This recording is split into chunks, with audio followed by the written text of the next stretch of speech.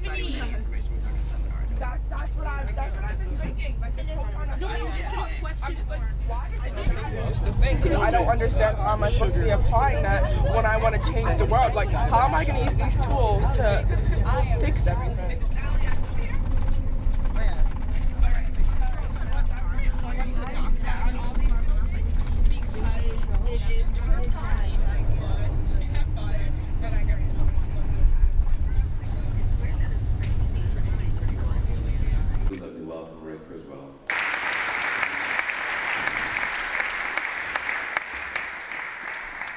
Thank you, Leon and Roger. Enjoyed your comments very much, Roger. And I've been looking forward to this dialogue this morning. We've got lots of ideas, and they're not necessarily consistent, unless we do critical thinking. And that's really what universities are all about. And the deeper meaning of banality of evil is that the lack of critical thinking can lead to all kinds of problems. Evil is perhaps the most extreme example, but there are many examples, just the wrong political views, the wrong judgments, the wrong decisions that someone makes in their life. He thought that it would be interesting to show that because there's so much progress, and progress goes by exponentially. I got that. Therefore, the technology that humans create will eventually exponentially grow to the point that we are completely integrated with them, which is a BS. I don't think we won't be integrated. We'd be dependent. Yeah. I mean, that's the problem. He's saying integration. He's saying merging. But that's the problem I have. Okay, wait. That's just the problem I have with these systems, though.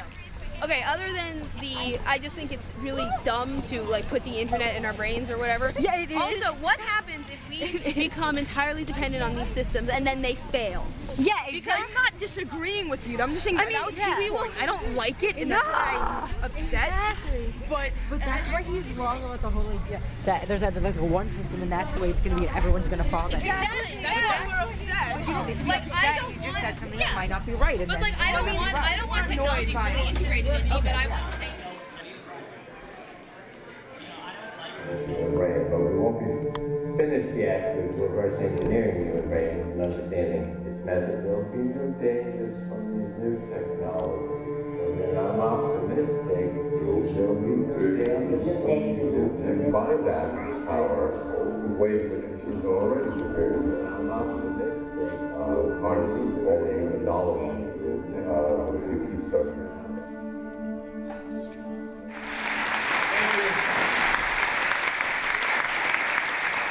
We were talking earlier about how proud we are to be part of the BARD community, even though we're not on campus.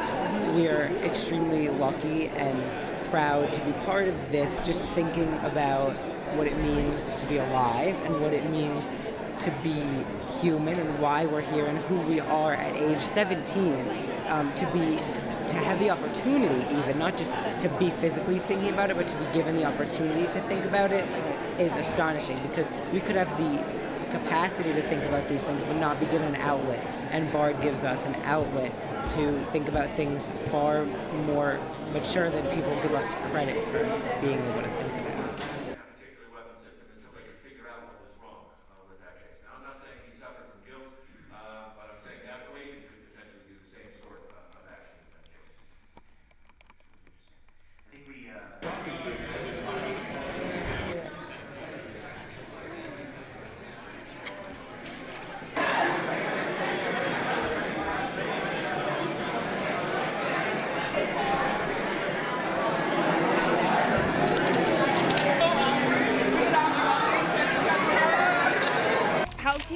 If a robot feels pleased, you don't know. How do you know why that a human feels pleased, other than the fact that I feel pleased?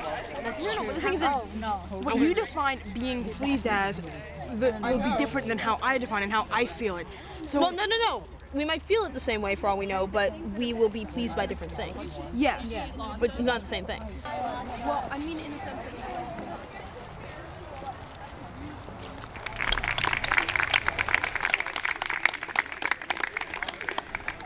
Look, nobody has to listen to this, but you know, for those who want.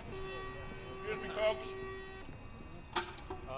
If they're running away. You were made men to follow after knowledge and excellence.